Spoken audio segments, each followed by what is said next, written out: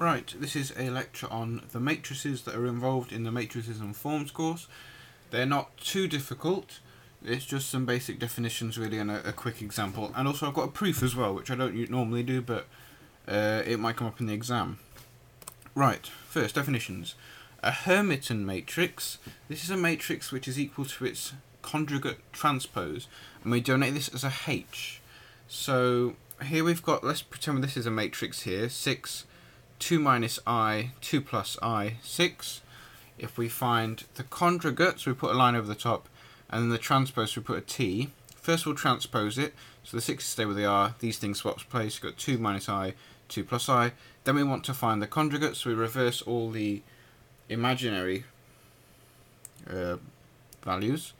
So we got, so that plus I becomes a minus I, this minus I becomes plus I, and we can see this final matrix here is equal to the beginning here, so it's a Hermitian matrix.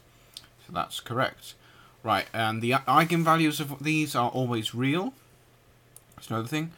Right, and if a Hermitian matrix is, we've got a proof for this later, if one of these matrices is all real values, so there's no imaginary values, then it's called a symmetric matrix, because it's equal to its transpose.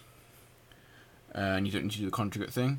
And right, here's some more. A unitary matrix. This is where a function's inverse is equal to its conjugate transpose. So here U times UH is I. And a normal matrix is when you can multiply it by its conjugate and it's equal to the same over here. So A times AH is AH times A. Right. Now, we're going to prove that the eigenvalues are always real. So for each eigenvalue, lambda, we've got an eigenvector, x. And what we're going to do first is we're going to multiply both sides by x to the h, so the Hermitian thing. And we get xh ax equals lambda x xh. And here we can see, because this is just going to transpose it and find the conjugate, that's going to tell us the norm of it, because you'll have the plus imaginary part times the minus imaginary part, which will cancel it off, and all the i's will disappear. So we can call it this here, which is the norm squared.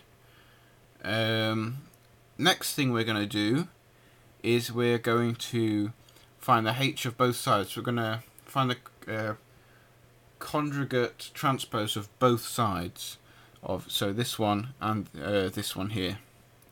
So if we do that to this side first, the x's will stay as they are, but because this will change back into an x, and this will go to the xh, and the a will go to ah.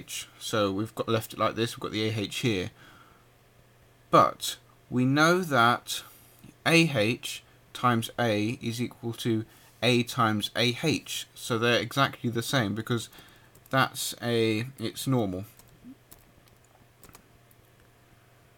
Right, and so we can let this equal lambda x, the norm of x squared, because this is here. Yeah? And now if we multiply the other side here, remember these x's will say, well, we can do it here. Yeah, the x won't change because this will go to a h and this won't have a h. So we're just going to find the conjugate of this lambda here.